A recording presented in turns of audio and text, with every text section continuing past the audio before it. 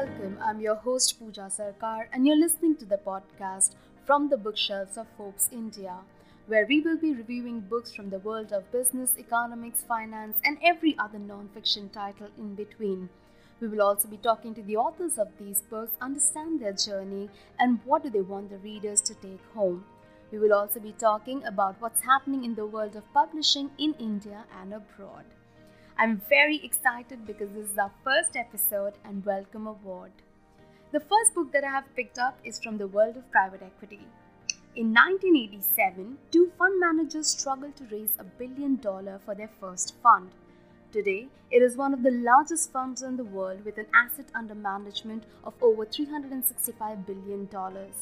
I'm talking about the Blackstone Group, and we are going to discuss the autobiography of Stephen Schwarzman called What It Takes.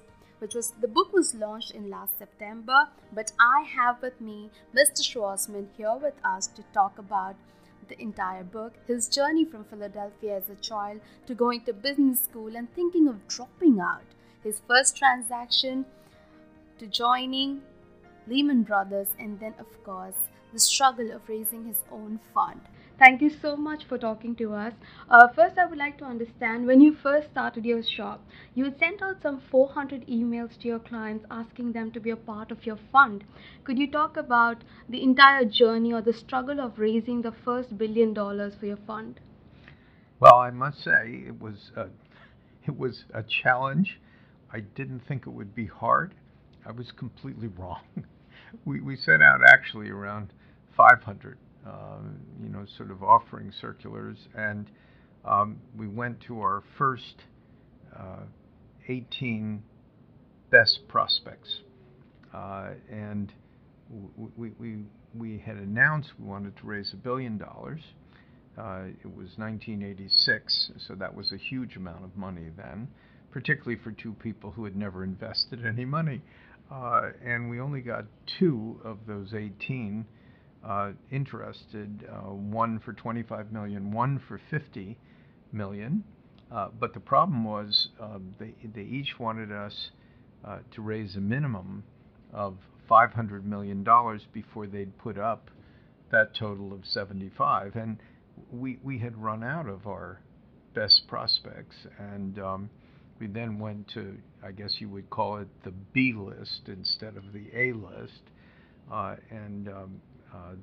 The first place that would see us was the Prudential Life Insurance Company of America, which at that time was our largest insurance company and by far the reference institution investing in private equity. And I thought the prospects that they would give us money were remote. But if they were willing to see us, of course I would go, because hardly anyone actually wanted to see us. And so we got very lucky. We had a lunch with the chief investment officer, and he was eating his tuna fish sandwich for lunch, and I was busy describing what we were trying to do with our new fund, as well as sharing some of our revenues from our advisory business. And after he finished the first half of his sandwich, I kept talking, and he ate the half of the second half of his sandwich, and he put it down, and he looked at me, and he said, that's really interesting. Why don't you put me down for $100 million? And I actually couldn't believe he said it, because he picked up his sandwich and started eating it again. And I was sort of speechless. And my only thought was, I hope he doesn't choke on the rest of his sandwich. And he became our lead investor, as the most important investor in the world. I knew as soon as he said yes that many others would follow, and we ended up raising $850 million, which now that I think back on it was astonishing. since we'd never made an investment before.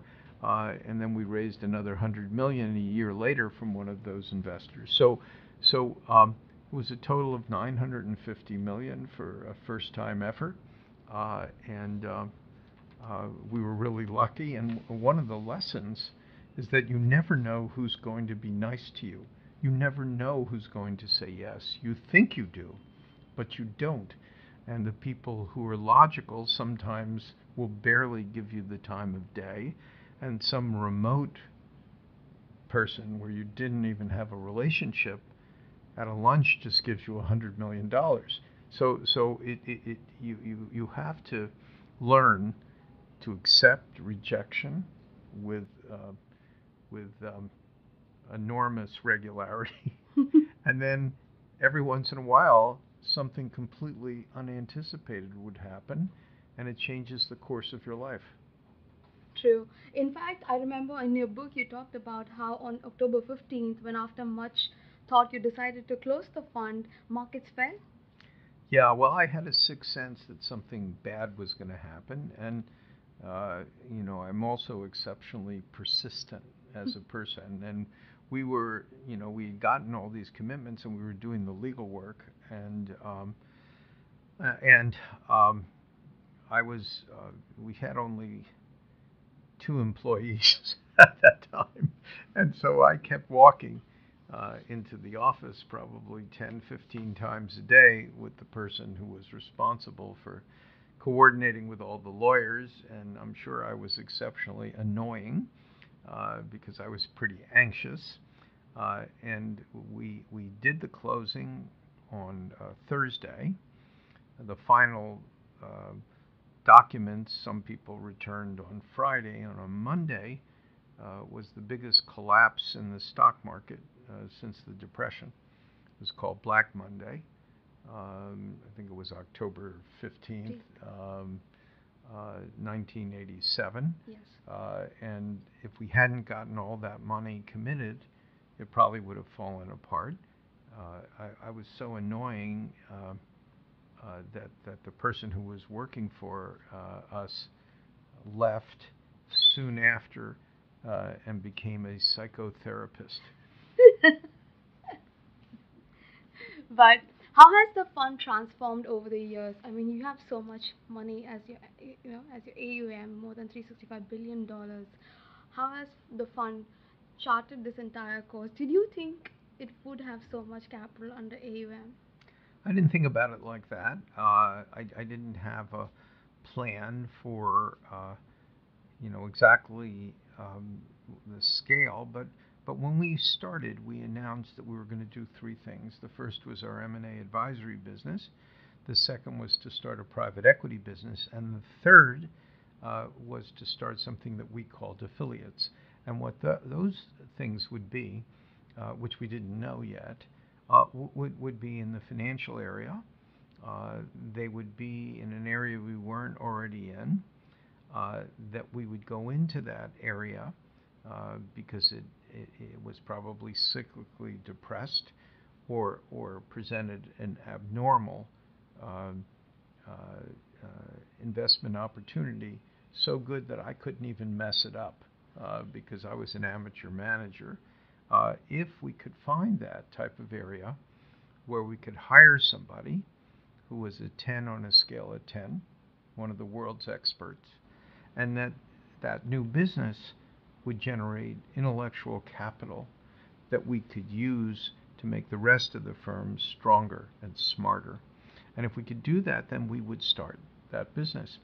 And actually, we've never changed our strategic plan. I know that sounds somewhat odd, but we're always still looking for those things. And those new businesses ended up being much bigger than our original business, but that wasn't a surprise. That was part of a plan. The only difference is we just didn't know what they would be because you have to respond to the changes in the world. So it's turned out to be really a fascinating journey that's accelerating. And you still sit on the Monday meeting? Oh, sure. Yeah, uh, I love learning, and some people are uh, very smart, and they can sit in a room and think great thoughts. That's not me. I need to hear things.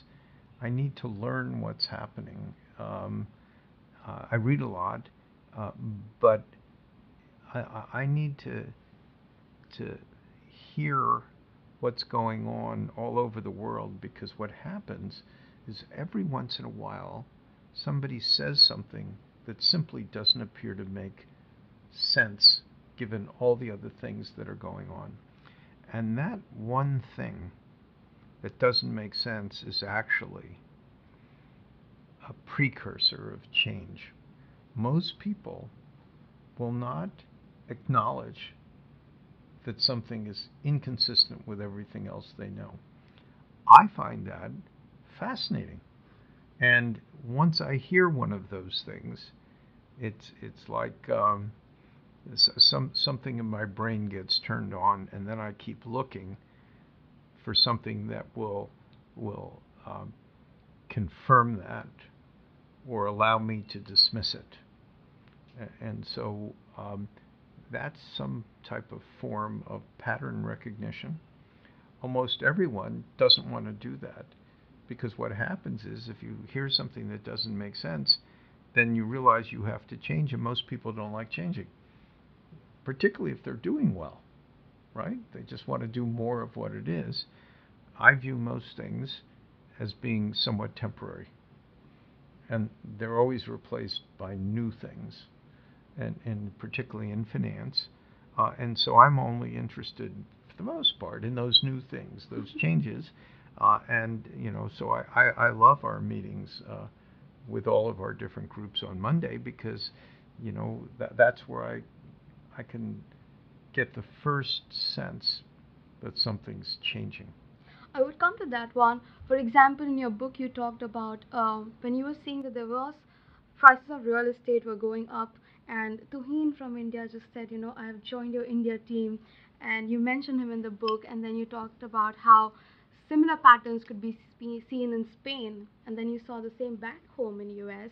Could you take us through the entire financial crisis now? Yeah, well, we were looking at a real estate deal in Spain, and uh, that um, what happened, it seemed to be high priced, and we were having a discussion. And in that discussion, uh, I didn't even know we had someone in India, looking at real estate for us. It ended up being Tuin Parrott, who's clearly one of the most gifted people any place in real estate. And he said something like raw land prices were going up 10 times in 18 months or something like that. And I actually thought um, we had somebody from another firm, because I'd never heard his voice before, and it was on our speaker in the ceiling. And I said, "Who's this?" And he said, "This is Tuin. I work for you." That was pretty funny. But he was talking about. I said, "Why don't I know you work for me?" He said, "Because I have never said anything on any of the calls, because India is overvalued. So there's nothing to look at here."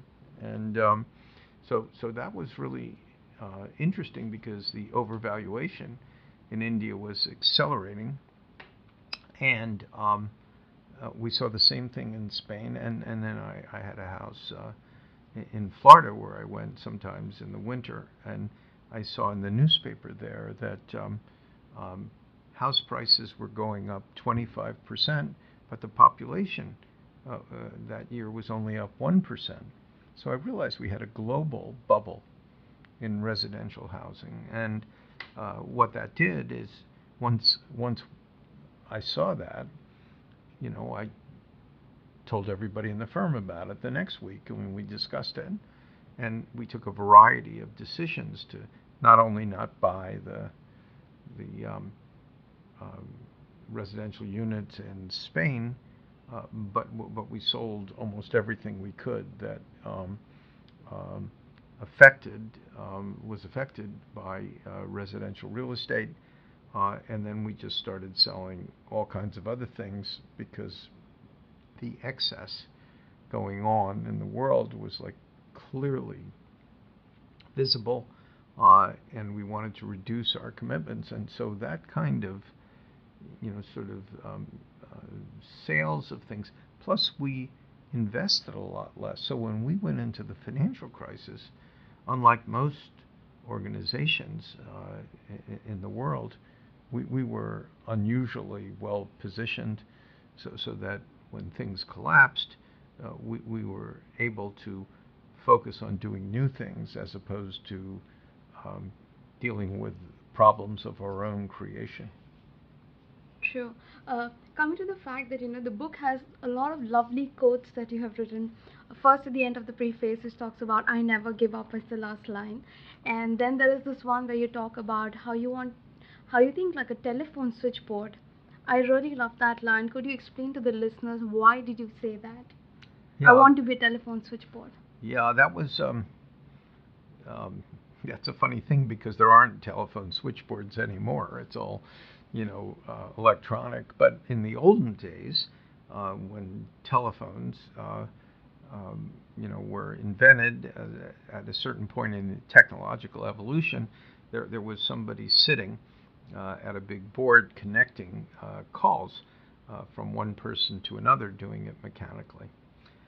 And I always wanted to be that kind of function, and I was in university, and I was graduating, and they had companies that would come to campus and interview us, and so nobody had given me any advice on how to have an interview, so I was interviewing with a company, and they said, well, what do you want to do for your career? And I said, well, I want to be a telephone switchboard. And the guy looked at me like I was crazy. And I realized I must have said the wrong thing.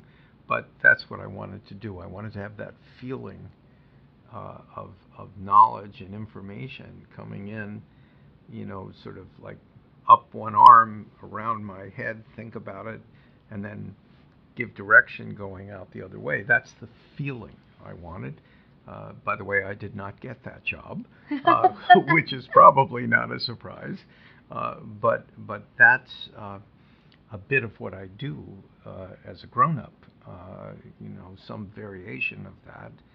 And at the end of the book, where I say something, I guess, as you've just said, that I never give up. The answer is, once I've thought about something that I think is completely logical and rational, and we decide to pursue it, I never stop making that happen, because it's a vision of something that I believe will work, that I've tested in effect, and sometimes it just doesn't work instantaneously the way people think. If you're not somebody who does something and you see success, you think that was mandated, that was logical, that was just going to happen. It doesn't happen that way. It happens with enormous effort, and sometimes having to modify a bit what you started with, but the ability to sustain rejection, the energy, the emotional stability, and just sort of the desperation to make something happen that you have imagined. That's part of being successful. Which has been your favorite transaction? I can't let you go before you tell me which has been your favorite transaction. Well, I've done so many thousands of Yes, exactly. transactions. Something that would have been close to your heart Well, from the early days. well, one of the things that was pretty remarkable was the fact that we did the largest real estate transaction in the history of the world in 2007, right before the financial crisis. It was $39 billion, and we were so nervous about it, we sold half of it, which was like another 20 billion. So let's call it roughly 60 billion of buy and sells. We sold the 20 billion on the same day we bought the 39 because I didn't want to take any exposure. And after we got that done, because I knew we were near a market top, we decided to sell half of what we had left, which was another $10 billion. So roughly, we bought and sold $70 billion in a month worth of properties. The most anybody ever had done in a year was like 10. So this is 7 times more than anybody in the world did. And we ended up buying something at the very top of the market where most people went bankrupt, and we ended up making about 3.5 times profit.